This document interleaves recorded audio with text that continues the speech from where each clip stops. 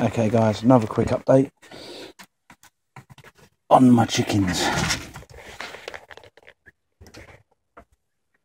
These are all for sale and they're only £5 each, and they're nearly at point of lay. There's 2 cockerels in there, but they've lived together since birth, so they're quite happy. These will lay the bluey green eggs, and they're all petrified of the camera because it's starting to get dark out here. Okay, and a slight adaptation as well on their feeder. It's a homemade bottle feeder with the cutout strapped to it, and at the moment they're using a bunny bottle for their water. Again, same principle as poultry nipples, and they seem quite happy with that. They do have spare water there, and I will keep an eye on them. And then back into the main shed, and they should all be roosting by now. And there they are, all quite happy. And she's still sitting on some eggs. That's okay. And basically my breeding stock is Rhode Island Red, Pekings. That's my Peking boy. I've got a cookie, I believe they call it, or a cuckoo. I think Americans would call that a barred rock with the colours. I've got a bluebell. Not you can really see her. There she goes. Bluebell with the Darth Vader type face. I can't even think what the name of that one is.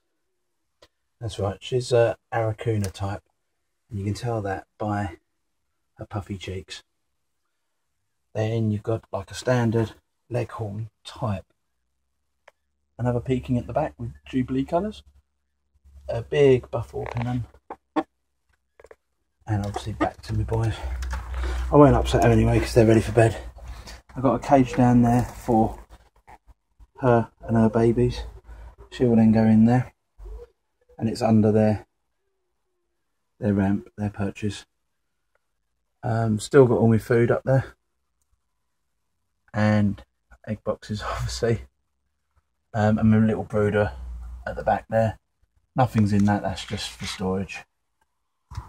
Same as that one. And I've just got bits everywhere.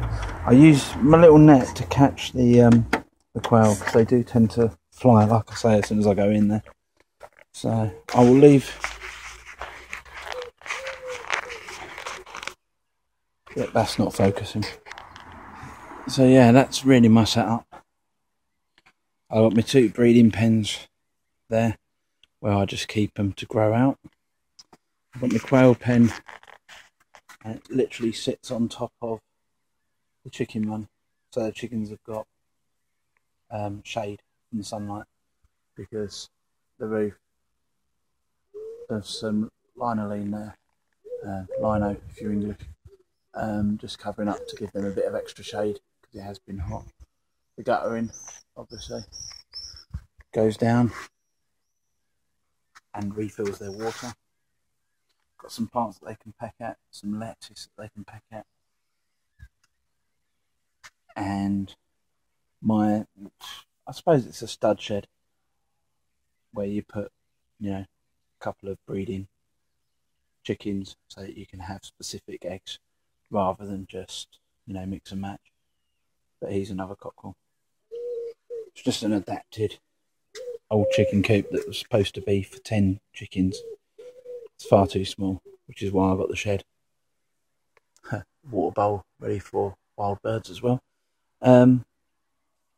So yeah, and I just put it on, built a little pallet table type thing to keep it away from the vermin, the rats.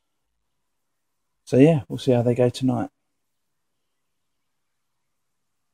And that's my setup.